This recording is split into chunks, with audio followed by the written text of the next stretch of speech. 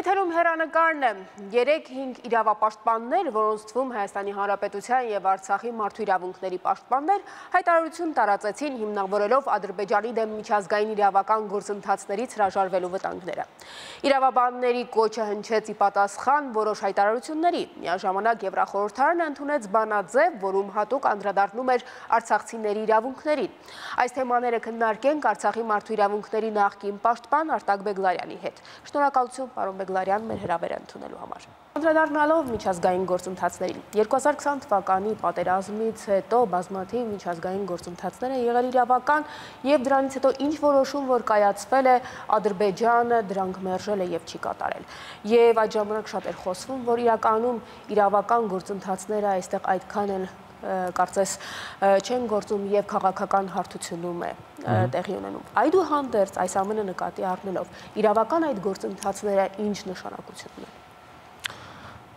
Միջազգային հարաբերություններում հատկապես իրավունքը կամ օրենքը դիվանագիտությանը, քաղաքականությանը, միջազգային հարաբերություններին սպասարկող ուժեղ միջոցներ են։ Այսինքն այո, միջազգային իրավունքը նույն ուժգնությունը, նույն թափը, կշիռը չունի, ինչպես ներպետական իրավունքում, որովհետև հարկադրանքի միջոցները շատ կամայական են ու քաղաքական հիմքով են։ Դրա համար այդ թվում մեր պարագայում տարբեր միջազգային դատական ակտեր չեն կատարվել, Ադրբեջանը արդյունավետ կերպով շրջանցել է, անտեսել է եւ առ այսօր մարսել է, այսպես ասած։ Բայց դա չի նշանակում, որ մենք չպետք է այդ ճանապարհը ընտրենք, դա չի նշանակում, որ մենք չպետք է մեր իրավունքները ամրագրենք եւ հետամուտ լինենք այդ իրավունքների պաշտպանությանը բոլոր հնարավոր մեխանիզմներով, այդ թվում իրավական, այնուհետև դիվանագիտական ջանքերը պետք է հիմնվեն այս իրավական հաջողությունների վրա, իսկ մնացած աշխատանքները դիվանագիտական եւ իրավական աշխատանքների ու ջանքերի վրա։ Այս տեսանկյունից խիստ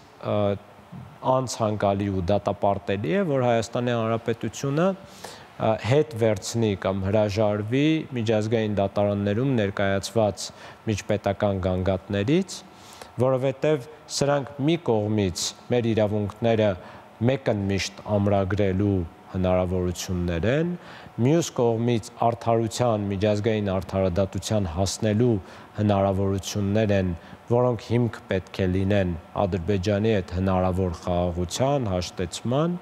եւ մյուս կողմից նաեւ կանխարգելիչ ու զսպիչ միջոցներ են ադրբեջանական հետագա հանցագործությունների ու ագրեսիաների համար, որոնք շատ տեսանելի են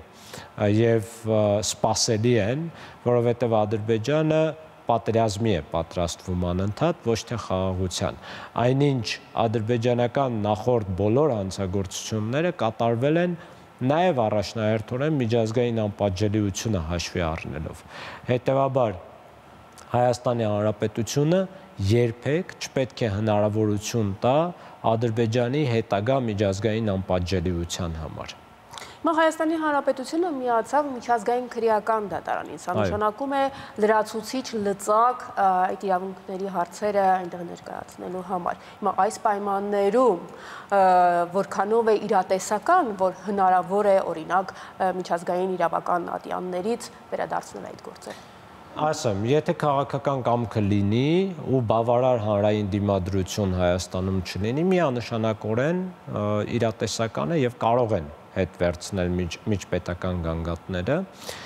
բայց կրկին տարակուսելի է նաև ձեր նշած հանգամանքը հաշվի առնելով, որ Հռոմի ստատուտը վավերացրեց, ՄՔԴ-ին Հայաստանը միացավ, ընդ որում Ռուսաստանի հետ հարաբերությունների լրացուցիչ լարման գնով, բայց դա չկիրառի, այլ հակառակը ուղղակի մնացած դատական ատյաններից էլ հայցերը հետ վերցնվեն։ Այնինչ հակառակը պետք է անել, եթե Հռոմի ստատուտը վավերացրել ենք եւ մենք հնարավորություն ունենք, Հայաստանը հնարավորություն ունի միջազգային քրեական դատարան դիմելու եւ 23 թվականի սեպտեմբերի Արցախի ժողովրդի բռնի տեղահանման հիմքով եւ 22 թվականի սեպտեմբերին Հայաստանի հանդեպ ագրեսիայի ժամանակ տեղի ունեցած ռազմական հանցագործությունների հիմքով հնարավոր է միջազգային քրեական դատարանում սկսել վարույթ։ Եվ այս տեսանկյունից Հայաստանի Հանրապետությունը օր առաջ պետք է հայց ներկայացնի, ավելին, նույնիսկ պետք է գործընկեր երկրներին, բարեկամ, այսպես ասած, երկրներին, խնդրի, որ իրենք էլ ՄՔԴ ներկայացնեն հայցեր։ Այնինչ Հայաստանի իշխանությունները փորձում են հակառակ ուղղությամբ գնալ, կրկին ճակերտավոր կերպով հիմնավորելով, որ խուսափում են բախումային տրամաբանությունից, բախումային մոտեցումից, այն դեպքում, որ ադրբեջանական իշխանությունները անընդհատ բախումային մոտեցմամբ են առաջ գնում։ Անդրադառնալով արցախցիների խնդիրներին, այս ամիսները ըստ էության որոշակիորեն ադապտանալու ամիսներ էին, բայց որոշակի ժամանակից հետո անհրաժեշտ է բոլոր այդ խնդիրները հավաքագրել, այսպես ասած քարտեզագրել եւ ներկայացնել։ Որոնք են այն առաջնահերթությունները, որոնք առանձնացրել եք։ Շատ են, բայց մի քանիսը կարելի է նշել։ Առաջին առաջնահերթությունը վերադարձն է։ Արցախի ժողովրդի գերակշիռ մասը իմ շփումները հաշվի առնելով ցանկանում է վերադառնալ, բայց դրա համար ակնկալում է անվտանգ, արժանապատիվ, ինքնիշխան պայմաններ եւ միջազգային հստակ երաշխիքներ, որոնք այս պահին տեսանելի չեն, բայց անհնար չեն ապագայում, որոնց ուղղությամբ պետք է աշխատել։ Երկրորդը հումանիտար բնույթի կարիքներն են, բնակարանային կարիքներ, զբաղվածության կարիքներ, իհարկե սոցիալ-հոգեբանական կարիքներ, առողջապահական, կրթական, սրանք բոլորը իրար հետևից գալիս են։ Բայց նույն վերադարձը, նույն բնակարանային հարցը, զբաղվածության կամ եկամուտների հարցը կարելի է ասել, որ համատարած եւ առաջնահերթ կարիքներն են, որոնք ծառացած են Արցախի ժողովրդի գրեթե բոլոր ներկայացուցիչների առջև։ Եվ այս տեսանկյունից կարևոր է եւ պայմաններ ստեղծել Հայաստանում քիչ թե շատ միասնական կոմպակտ բնակեցման համար, որպեսզի կարողանանք մեր հավաքական ինքնությունը պահել, որպես առանձին, այսպես ասած, քաղաքական միավոր, սա ազգային ինքնության հետ չի կապված,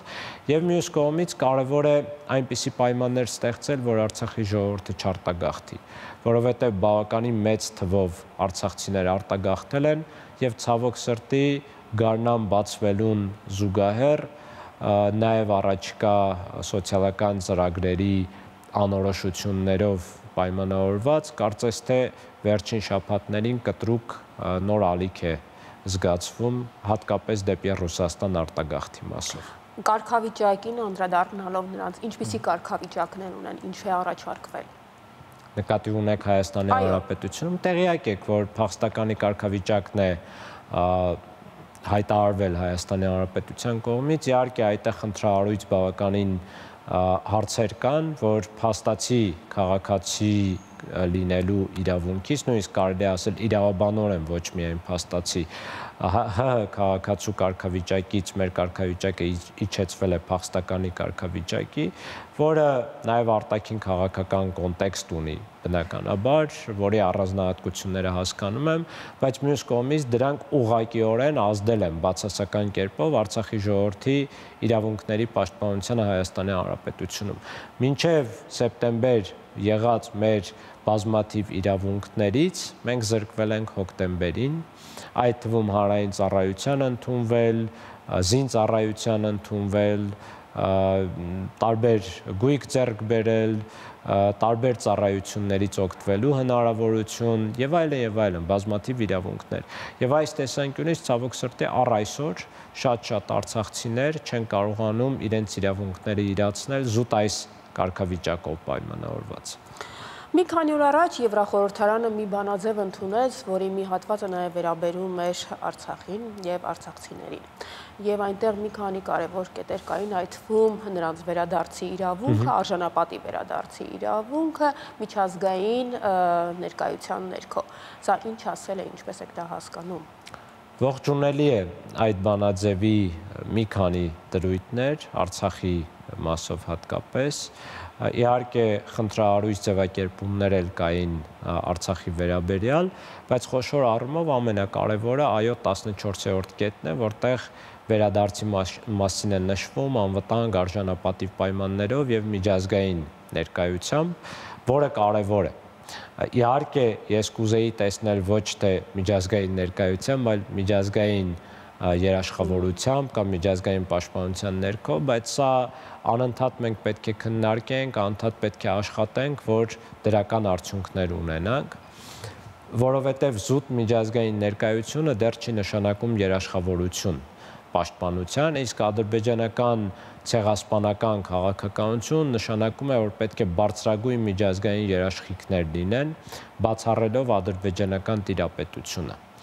Այս տեսանկյունից մեր իրավունքները ամրագրելու, կարիքները, իրավունքները իրացնելու տեսանկյունից նաև թե ինչ կարիքներ ենք ունենալու, ողջունելի է։ Ողջունելի է նաև մշակութային ժառանգության, մեր սեփականության պաշտպանության վերաբերյալ արտահայտված դիրքորոշումները, ադրբեջանական իշխանությունների դեմ պատժամիջոցների հայտարարությունները, կոչերը, ողջունելի է, որ ամրագրում են էթնիկ զտման փաստը, թեև իրականում ցեղասպանություն է, բայց Քավլիցի, նույնիսկ էթնիկ զտումը կարևոր է ամրագրել։ Եվ հենց այս էթնիկ զտման փաստից ելնելով մենք հնարավորինս պետք է անենք, որ միջազգային հանրությունը ընդունի, որ ադրբեջանական տիրապետության ներքո վերադարձ հնարավոր չէ եւ պետք է լինեն միջազգային երաշխիքներ։ Հիմա, երբ խոսում ենք միջազգային ներկայության մասին, միանգամից հիշում ենք նաև ռուս խաղաղապահների ներկայությունը, դեռ այնտեղ են եւ բնականաբար նրանք էլ այնտեղ էին, որպեսզի թույլ չտային նման իրողություններ, որոնք տեղի ունեցան։ Հիմա դուք շատ հաճախ խոսում եք այն մասին, որ պետք է մանդատի ճշգրտում տեղի ունենա եւ այլն։ Արդյոք մանդատի ճշգրտման պակասներ կամ այլ հանգամանքներ էին, որոնք բերեցին այդ իրողությանը եւ ինչպես պետք է շտկել։ Բազմաթիվ հանգամանքներ բերեցին այս իրավիճակին եւ աշխարհում տեղի ունեցող ցնցումները, ռուս-արևմտյան հակամարտությունը եւ համագործակցության բացակայությունը բոլոր հարցերում, Հայաստանի Հանրապետության իշխանությունների դիրքորոշումը Արցախի մասով, Ադրբեջանի կազմում ճանաչելու, Ռուսաստանի, Թուրքիայի հարաբերությունների փոփոխությունը, Ռուսաստան-Ադրբեջան հարաբերությունները, Ռուսաստան-Հայաստան հարաբերությունները եւ այլն։ Եվ այս գործոնները բոլորը ազդել են մեր վիճակի վրա եւ ցեղասպանության վրա, բայց շատ կարևոր հանգամանքը բարձր մակարդակում դա միջազգային աշխարհակարգի կամ իրավակարգի փլուզումներ։ Լավ թե վատ մենք ունեինք որոշակի իրավակարգ նախքան ռուս-ուկրաինական պատերազմը, որտեղ որոշակի համագործակցություն կար առնվազն ՄԱԿ-ի անվտանգության խորհրդի մակարդակում, ԵԱՀԿ-ում, Ռուսաստանի եւ ԱՄՆ-ի ու Եվրամիության միջև։ Իսկ երբ պատերազմը սկսվեց Ուկրաինայում, արդյունքում մենք ունեցել ենք 0 համագործակցություն, հակառակը հակամարտություն եւ այս պարագայում Ռուսաստանի համար տարբեր երկրներ, այդ թվում Թուրքիան, այլ դերակատարություն ստացան, Արևմուտքի համար մեր հակամարտության կարգավորումը այլ նշանակություն ունեցավ եւ արդյունքում մենք ունեցանք այս իրավիճակը, որը ցավոք նաև լրացվել է Հայաստանի Հանրապետության իշխանությունների դիրքորոշմամբ, որը բնականաբար ինձ համար շատ անընդունելի է եւ ես կարծում եմ, որ մենք առաջնահերթորեն պետք է խոսենք հատկապես այն գործոնների մասին, որոնք մեր ազդեցության տիրույթում են։ Իսկ սա մեր ազդեցության տիրույթում եղած գլխավոր գործոնն է, որը ազդել է այս իրավիճակի վրա։ Արկա իրողությունները, փաստերը, արձանագրերը նաև նրա համար է, որ ապագայի անելիքը հասկանալ։ Վաղը, որքան գիտեմ, դուք հավաք եք նախատեսում, ինչի մասին է եւ ըստ էության դա ապագայի անելիքներին է վերաբերում, ինչ է դա ենթադրում։ Նախ իդեպ հիշեցնեմ, որ այսօր սեպտեմբերի 19-ի ագրեսիայի 6-րդ ամիսն է լրանում, իսկ վաղը այդ ագրեսիայի դադարի կամ հրադադարի 6-րդ ամիսը կրկին եւ խորհրդանշական է, որ հանրահավաքը այդ օրն ենք անում, իսկ հանրահավաքը տարբեր նպատակներ ունի, ընդհանուր առմամբ մեր հավաքական իրավունքների պաշտպանության հարցերը բարձրացնելու եւ նաեւ մեր հումանիտար եւ սոցիալական կարիքների մասին խոսելու ու լուծումներ առաջարկելու։ Բուն առիթը եղել է Հայաստանի կառավարության կողմից մշակվող բնակարանային ծրագրի վերաբերյալ հայտարարությունները, բայց դա առիթն է միայն, մենք խոսելու ենք եւ վերադարձի մասին, խոսելու ենք եւ այլ առնչվող իրավունքների պաշտպանության մասին, այդ թվում մշակութային ժառանգություն եւ այլն, եւ նաեւ խոսելու ենք բնականաբար սոցիալական, մարդասիրական կարիքների ու դրանց լուծումների մասին։ Եվ մենք ցանկանում ենք ընդհանուր սկզբունքները առաջարկել Հայաստանի Հանրապետության իշխանություններին եւ նաեւ միջազգային հանրությանը, թե մեր իրավունքների պաշտպանությունը, մեր հիմնախնդիրների լուծումը ինչ սկզբունքներով, ինչ մոտեցումներով պետք է լուծել։ Մանրամասները կարելի է քննարկել հետագա քննարկումներում, փակ կամ բաց հանրային քննարկումներում, բայց շատ կարևոր է, որ հիմքը, սկզբունքները ամուր դրվեն։ Հիմա ապագայի մասին խոսեցինք, ապագայի անելիքների մեջ որոնք պետք է առաջնահերթ լինեն, եթե հնարավոր է հակիրճ անդրադառնանք։ Առաջնահերթորեն մեր հավաքական վերադարձն է, որ դա պետք է լինի Հայաստանի Հանրապետության պաշտոնական դիրքորոշման մեջ, Ադրբեջանի հետ հարաբերություններում եւ միջազգային հանրության հետ շփումներում, դրանից բխող պետք է լինեն մնացած լուծումները, այդ թվում բնակարանային սոցիալական լուծումները Արցախի ժողովրդին պահելով Հայաստանում թույլ չտալով արտագաղթը, բայց մյուս կողմից միջանկյալ լուծումներ տալով, որպեսզի պայմաններ բարենպաստ հող ստեղծենք մեր հնարավոր վերադարձի համար, որը կարող է լինել ապագայում, եթե մենք կարողանանք պայքարել եւ եթե դա տեղ գտնի Հայաստանի Հանրապետության միջազգային օրակարգում։ Իսկ դա շատ արագ դժվար թե լինի, բայց մենք պետք է հիմա պայքարենք մեր իրավունքները ամրագրենք, աստիճանաբար հզորացնենք Հայաստանի Հանրապետությունը եւ զուգահեռաբար պահենք Արցախի ժողովրդի ինքնությունը, պայքարի ոգին, պահանջատիրությունը։